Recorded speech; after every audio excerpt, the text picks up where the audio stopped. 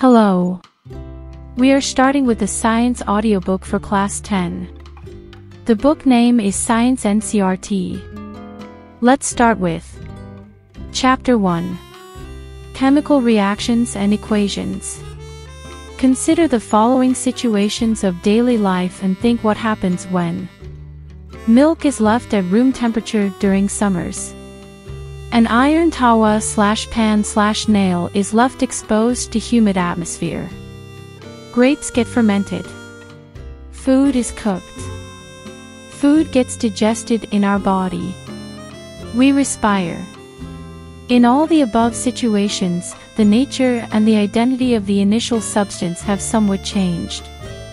We have already learned about physical and chemical changes of matter in our previous classes. Whenever a chemical change occurs, we can say that a chemical reaction has taken place. You may perhaps be wondering as to what is actually meant by a chemical reaction. How do we come to know that a chemical reaction has taken place?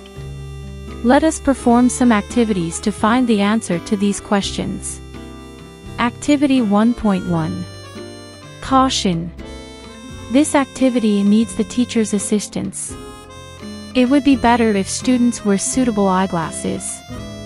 Clean a magnesium ribbon about 3 to 4 centimeters long by rubbing it with sandpaper. Hold it with a pair of tongs. Burn it using a spirit lamp or burner and collect the ash so formed in a watch glass as shown in Figure 1.1. Burn the magnesium ribbon, keeping it away as far as possible from your eyes. What do you observe? You must have observed that magnesium ribbon burns with a dazzling white flame and changes into a white powder. This powder is magnesium oxide. It is formed due to the reaction between magnesium and oxygen present in the air. Activity 1.2. Take lead nitrate solution in a test tube. Add potassium iodide solution to this. What do you observe? Activity 1.3. Take a few zinc granules in a conical flask or a test tube. Add dilute hydrochloric acid or sulfuric acid to this, at Figure 1.2. Caution, handle the acid with care. Do you observe anything happening around the zinc granules? Touch the conical flask or test tube. Is there any change in its temperature? From the above 3 activities, we can say that any of the following observations helps us to determine whether a chemical reaction has taken place. Change in state. Change in color. Evolution of a gas. Change in temperature. As we observe the changes around us, we can see that there is a large variety of chemical reactions taking place around us. We will study about the various types of chemical reactions and their symbolic representation in this chapter. Chemical equations. Activity 1.1 can be described as, when a magnesium ribbon is burnt in oxygen, it gets converted to magnesium oxide. This description of a chemical reaction in a sentence form is quite long. It can be written in a shorter form. The simplest way to do this is to write it in the form of a word equation. The word equation for the above reaction would be magnesium plus oxygen magnesium oxide 1.1. In this reaction, magnesium and oxygen are the reactants and magnesium oxide is the product. The substances that undergo chemical change in the reaction 1.1, magnesium and oxygen, are the reactants. The new substance is magnesium oxide, formed during the reaction, as a product. A word equation shows change of reactants to products through an arrow placed between them. The reactants are written on the left-hand side, LHS, with a plus sign between them. Similarly, products are written on the right-hand side, RHS, with a plus sign between them. The arrowhead points towards the products and shows the direction of the reaction. Writing a chemical equation. Is there any other shorter way for representing chemical equations? Chemical equations can be made more concise and useful if we use chemical formulae instead of words. A chemical equation represents a chemical reaction. If you recall formulae of magnesium, oxygen, and magnesium oxide, the above word equation can be written as Mg plus O2 will give MgO equation 1.2. Count and compare the number of atoms of each element on the LHS and RHS of the arrow. Is the number of atoms of each element the same on both the sides? If yes, then the equation is balanced. If not, then the equation is unbalanced because the mass is not the same on both sides of the equation. Such a chemical equation is a skeletal chemical equation for a reaction. Equation 1.2 is a skeletal chemical equation for the burning of magnesium in air. Balanced chemical equations. Recall the law of conservation of mass that you studied in class 9. Mass can neither be created nor destroyed in a chemical reaction. That is, the total mass of the elements present in the products of a chemical reaction has to be equal to the total mass of the elements present in the reactants. In other words, the number of atoms of each element remains the same before and after a chemical reaction. Hence, we need to balance a skeletal chemical equation. Is the chemical equation 1.2 balanced? Let us learn about balancing a chemical equation step by step. The word equation for activity 1.3 may be represented as zinc plus sulfuric acid zinc sulfate plus hydrogen. The above word equation may be represented by the following chemical equation. Zn plus H2SO4 will give ZnSO4 plus H2 equation 1.3. Let us examine the number of atoms of different elements on both sides of the arrow. Here, the number of atoms of Zn, H, S, and O on LHS and RHS are equal. LHS means left-hand side and RHS means right-hand side. As the number of atoms of each element is the same on both sides of the arrow, equation 1.3 is a balanced chemical equation. Let us try to balance the following chemical equation. Fe plus H2O will give Fe2O3 plus H2 equation 1.4. Step I. To balance a chemical equation, first draw boxes around each formula. Do not change anything inside the boxes while balancing the equation. Fe plus H2O will give Fe3O4 plus H2. Step 2. List the number of atoms of different elements present in the unbalanced equation, 1.5. Element Fe has 1 atom on LHS and 3 on RHS. Element H has 2 atoms on LHS and 2 on RHS. Element O has 1 atom on LHS and 4 on RHS. Step 3. It is often convenient to start balancing with the compound that contains the maximum number of atoms. It may be a reactant or a product. In that compound, select the element which has the maximum number of atoms. Using these criteria, we select Fe3O4 and the element oxygen in it. There are 4 oxygen atoms on the RHS and only 1 on the LHS. To balance the oxygen atoms, we will multiply Fe2O3 by 4 and H2O by 4. To equalize the number of atoms, it must be remembered that we cannot alter the formulae of the compounds or elements involved in the reactions. For example, to balance oxygen atoms we can put coefficient 4 as 4H2O and not H2O4 or H2O whole 4. Now the partly balanced equation becomes Fe plus 4H2O will give Fe3O4 plus H2 equation 1.6, which is partly balanced. Step 4. Fe and H atoms are still not balanced. Pick any of these elements to proceed further. Let us balance hydrogen atoms in the partly balanced equation. To equalize the number of H atoms, make the number of molecules of hydrogen as 4 on the RHS. Multiply H2O with 8 and H2 with 2. The equation would be Fe plus 4H2O will give Fe3O4 and 4H2. Step V. Examine the above equation and pick up the third element which is not balanced. You find that only one element is left to be balanced, that is, iron. Multiple Fe with 3 in reactants and Fe3O4 with 3 in the products. To equalize Fe, we take 3 atoms of Fe on the LHS. 3 Fe plus 4H2O will yield Fe3O4 and 4H2. Step 6. Finally, to check the correctness of the balanced equation, we count atoms of each element on both sides of the equation. 3 Fe plus 4H2O will give Fe3O4 plus 4H2. The numbers of atoms of elements on both sides of equation 1.9 are equal. This equation is now balanced.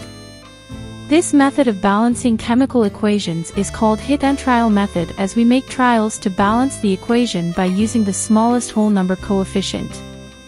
Step 7. Writing symbols of physical states. Carefully examine the above balanced equation 1.9. Does this equation tell us anything about the physical state of each reactant and product? No information has been given in this equation about their physical states. To make a chemical equation more informative, the physical states of the reactants and products are mentioned along with their chemical formulae. The gaseous, liquid, aqueous, and solid states of reactants and products are represented by the notations G, L, AQ, and S, respectively. The word aqueous, AQ, is written if the reactant or product is present as a solution in water.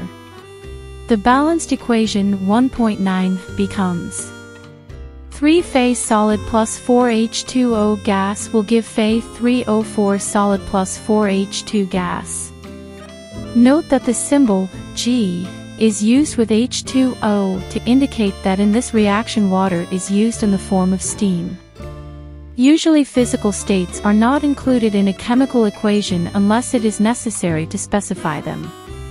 Sometimes the reaction conditions, such as temperature, pressure, catalyst, etc., for the reaction are indicated above and or below the arrow in the equation. For example, CO gas plus 2H2 gas will yield at 340 atmosphere CH3OH liquid equation 1.11. 6CO2 aqueous plus 12H2O liquid in the presence of sunlight and chlorophyll will give C6H12O6 aqueous glucose plus 6O2 aqueous plus 6H2O liquid equation 1.12. Using these steps, can you balance equation 1.2 given in the text earlier? Types of chemical reactions. We have learned in class 9 that during a chemical reaction atoms of one element do not change into those of another element. Nor do atoms disappear from the mixture or appear from elsewhere. Actually, chemical reactions involve the breaking and making of bonds between atoms to produce new substances. You will study about types of bonds formed between atoms in chapters 3 and 4. Activity 1.4. Take a small amount of calcium oxide or quicklime in a beaker. Slowly add water to this. Touch the beaker as shown in figure 1.3. Do you feel any change in temperature? Calcium oxide reacts vigorously with water to produce slaked lime, calcium hydroxide, releasing a large amount of heat. Ch1 solid plus H2O liquid will give CaOH whole twice aqueous plus heat. Ch1 is quicklime and CaOH whole twice is slaked lime. This was equation 1.13. In this reaction, calcium oxide and water combine to form a single product, calcium hydroxide. Such a reaction in which a single product is formed from two or more reactants is known as a combination reaction. Do you know? A solution of slaked lime produced by the reaction 1.13 is used for whitewashing walls. Calcium hydroxide reacts slowly with the carbon dioxide in air to form a thin layer of calcium carbonate on the walls. Calcium carbonate is formed after 2 to 3 days of whitewashing and gives a shiny finish to the walls. It is interesting to note that the chemical formula for marble is also CaCO3. CaOH whole twice aqueous plus CO2 gas will give CaCO3 solid plus H2O liquid. CaOH whole twice is calcium hydroxide. Let us discuss some more examples of combination reactions. I. Burning of coal. C solid plus O2 gas will give CO2 gas. 2. Formation of water from H2 gas and O2 gas. 2H2 liquid plus O2 gas will give 2H2O liquid. In simple language, we can say that when two or more substances, elements or compounds, combine to form a single product, the reactions are called combination reactions. In activity 1.4, we also observed that a large amount of heat is evolved. This makes the reaction mixture warm. Reactions in which heat is released along with the formation of products are called exothermic chemical reactions. Other examples of exothermic reactions are I. Burning of natural gas. CH4 gas plus 2O2 aqueous will give 6CO2 aqueous plus 6H2O liquid plus energy. 3. The decomposition of vegetable matter into compost is also an example of an exothermic reaction. Identify the type of the reaction taking place in activity 1.1, where heat is given out along with the formation of a single product. Activity 1.5. Take about 2 G ferrous sulfate crystals in a dry boiling tube. Note the color of the ferrous sulfate crystals.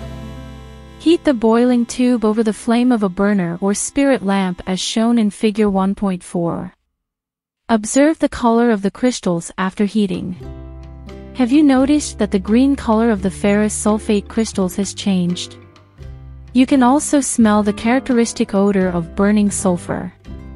2FeSO4 solid when heated will give Fe2O3 solid plus SO2 gas plus SO3 gas equation 1.19.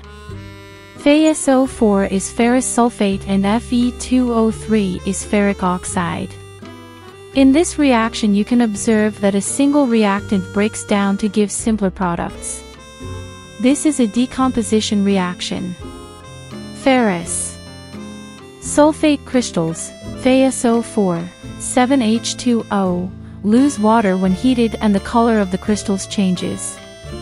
It then decomposes to ferric oxide, Fe2O3, sulfur dioxide, SO2, and sulfur trioxide, SO3. Ferric oxide is a solid, while SO2 and SO3 are gases. Decomposition of calcium carbonate to calcium oxide and carbon dioxide on heating is an important decomposition reaction used in various industries. Calcium oxide is called lime or quicklime. It has many uses. One is in the manufacture of cement. When a decomposition reaction is carried out by heating, it is called thermal decomposition. CaCO3 solid when heated will give CaO solid and CO2 gas equation 1.20. Here CaCO3 is limestone and CaO is quicklime. Another example of a thermal decomposition reaction is given in activity 1.6. Activity 1.6. Take about 2 G lead nitrate powder in a boiling tube. Hold the boiling tube with a pair of tongs and heat it over a flame, as shown in figure 1.5.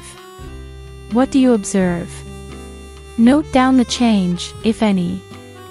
You will observe the emission of brown fumes.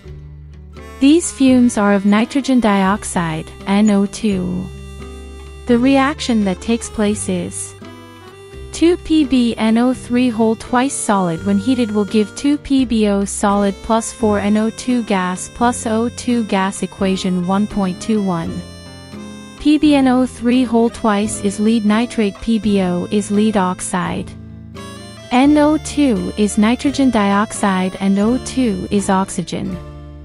Let us perform some more decomposition reactions as given in activities 1.7 and 1.8.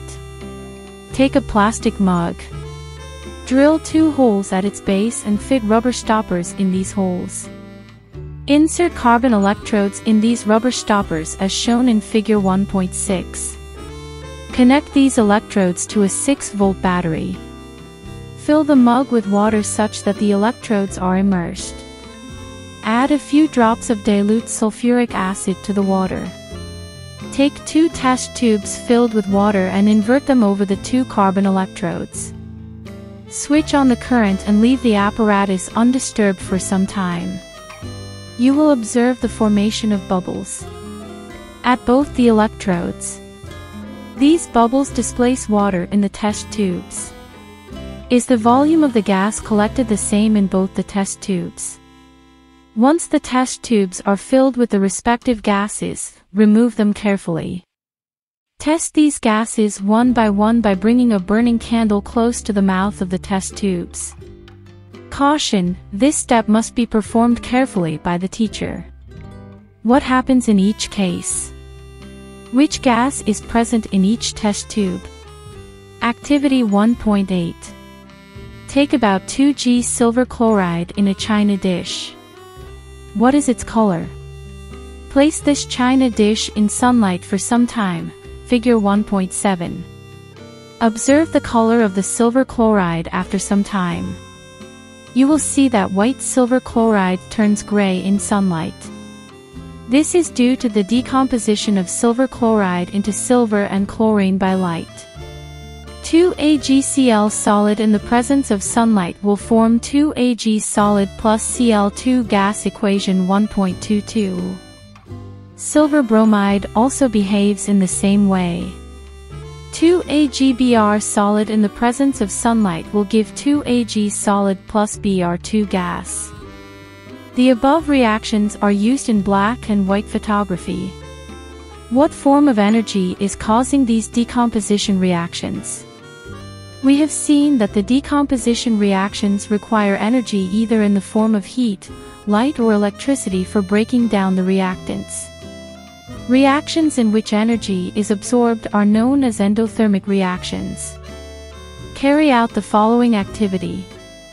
Take about 2 g barium hydroxide in a test tube. Add 1 g of ammonium chloride and mix with the help of a glass rod.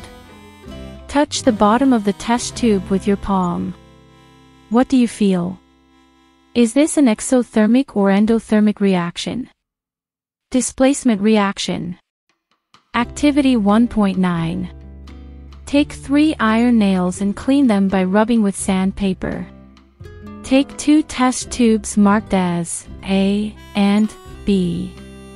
In each test tube, take about 10 milliliters copper sulfate solution. Tie 2 iron nails with a thread and immerse them carefully in the copper sulfate solution in test tube B for about 20 minutes, figure 1.8a. Keep 1 iron nail aside for comparison. After 20 minutes, take out the iron nails from the copper sulfate solution. Compare the intensity of the blue color of copper sulfate solutions in test tubes A and B, figure 1.8b. Also, compare the color of the iron nails dipped in the copper sulfate solution with the one kept aside, figure 1.8b. Why does the iron nail become brownish in color and the blue color of copper sulfate solution fades? The following chemical reaction takes place in this activity. Fe solid plus CuSO4 aqueous will give FeSO4 aqueous plus Cu solid. Equation 1.24. Here CuSO4 is copper sulfate and FeSO4 is iron sulfate. In this reaction, iron has removed another element, copper, from copper sulfate solution. This reaction is known as displacement reaction. Other examples of displacement reactions are Zn solid plus CuSO4 aqueous will give ZnSO4 aqueous plus Cu solid. Equation 1.25. Here CuSO4 is copper sulfate and ZnSO4 is zinc sulfate. Pb solid plus CuCl2 aqueous will give PbCl2 aqueous plus Cu solid. Equation 1.26. Here CuCl2 is copper chloride and PbCl2 is lead chloride. Zinc and lead are more reactive elements than copper. They displace copper from its compounds. Double displacement reaction. Activity 1.10. Take about 3 ml of sodium sulfate solution in a test tube. In another test tube, take about 3 ml of barium chloride solution. Mix the two solutions, figure 1.9. What do you observe? You will observe that a white substance, which is insoluble in water, is formed. This insoluble substance formed is known as a precipitate. Any reaction that produces a precipitate can be called a precipitation reaction. Na2SO4 aqueous plus BaCl2 aqueous will give BaSO4 solid plus 2 NaCl aqueous. Equation 1.27. Na2SO4 is sodium sulfate, BaCl2 is barium chloride. BaSO4 is barium sulfate and NaCl is sodium chloride. What causes this? The white precipitate of BaSO4 is formed by the reaction of SO2- and Ba2+. The other product formed is sodium chloride, which remains in the solution. Such reactions in which there is an exchange of ions between the reactants are called double displacement reactions. Recall activity 1.2, where you have mixed the solutions of lead, nitrate and potassium iodide. What was the color of the precipitate formed? Can you name the compound precipitated? 2. Rate the balanced chemical equation for this reaction. 3. Is this also a double displacement reaction? Oxidation and reduction. Activity 1.11. Heat a china dish containing about 1 g copper powder, figure 1.10. What do you observe? The surface of copper powder becomes coated with black copper, oxide. Why has this black substance formed? This is because oxygen is added to copper and copper oxide is formed. 2Cu plus O2 on heating will give 2CuO.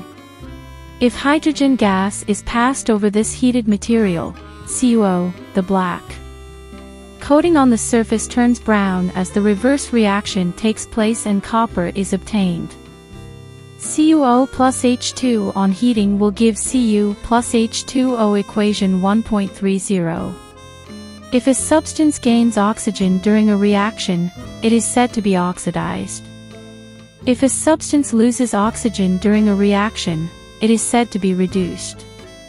During this reaction, 1.29, the copper, oxide is losing oxygen and is being reduced. The hydrogen is gaining oxygen and is being oxidized. In other words, one reactant gets oxidized while the other gets reduced during a reaction.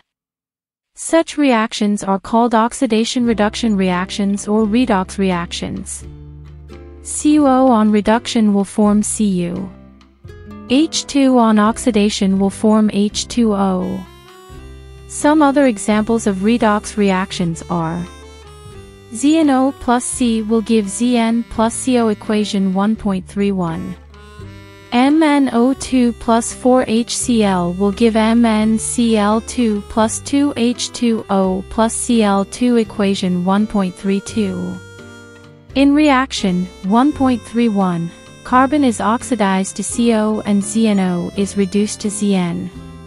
In reaction 1.32, HCl is oxidized to Cl2 whereas MnO2 is reduced to MnCl2. From the above examples we can say that if a substance gains oxygen or loses hydrogen during a reaction, it is oxidized. If a substance loses oxygen or gains hydrogen during a reaction, it is reduced. Recall activity 1.1. Where a magnesium ribbon burns with a dazzling flame in air, oxygen, and changes into a white substance, magnesium oxide. Is magnesium being oxidized or reduced in this reaction? Have you observed the effects of oxidation reactions in everyday life? Corrosion. You must have observed that iron articles are shiny when new, but get coated with a reddish-brown powder when left for some time. This process is commonly known as rusting of iron. Some other metals also get tarnished in this manner. Have you noticed the color of the coating formed on copper and silver?